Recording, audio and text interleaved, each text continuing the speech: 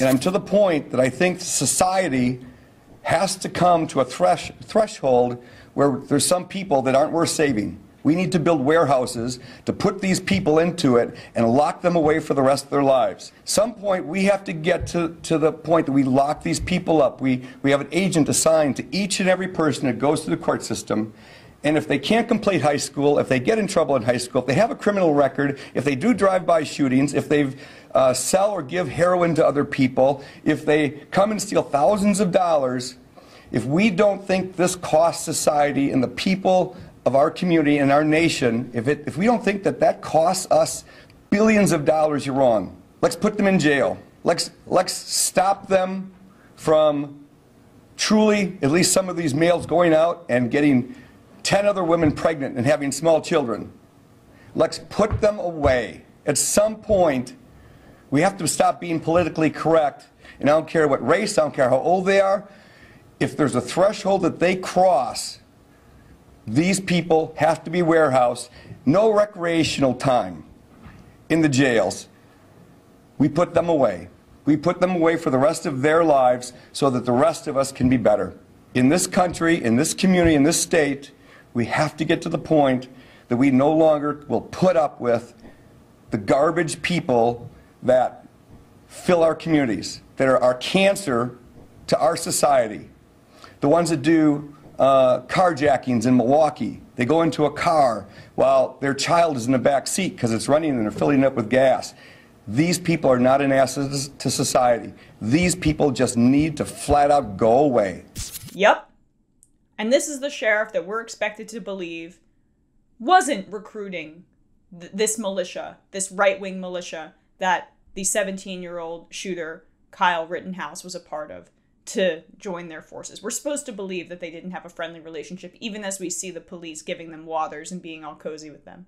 We're supposed to believe that guy wasn't in favor of that terrorist-esque group. I mean, basically, what a disgusting person. This was his reaction to multiple young black people robbing a store and then being chased and driving recklessly away from it. This is an article about the incident. No one died.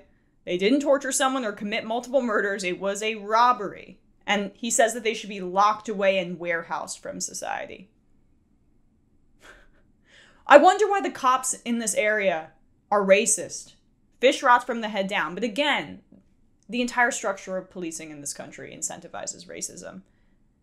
It's built on white supremacy. It's built on militarism.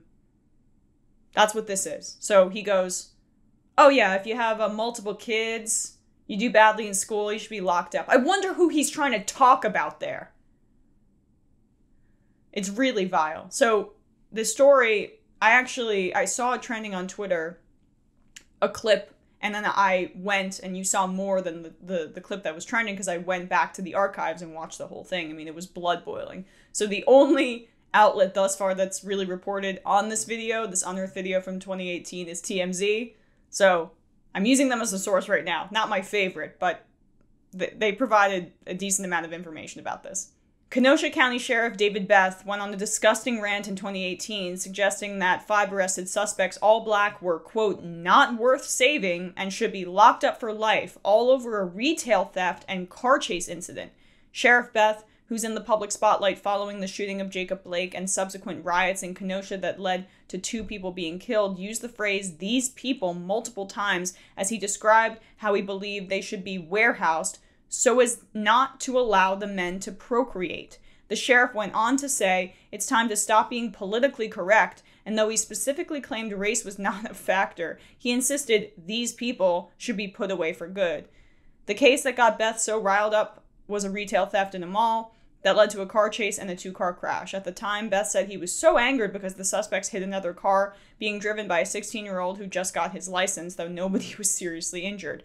All the 5 suspects, aged 16 to 23, were all from Milwaukee and were charged with felony retail theft and obstruction. How does poverty not enter your brain for reasons behind the crime? Well, because you're a racist. Poor white people, I'm sure he sympathizes with and can empathize with, but if you're poor and black, and it leads you down a road of trying to steal from somewhere. He's got no empathy. Locked up for life so you can't procreate. That is white supremacy through and through, and it's infected our police departments, and we can even see it here in this national spotlight when we're talking about Kenosha, Wisconsin.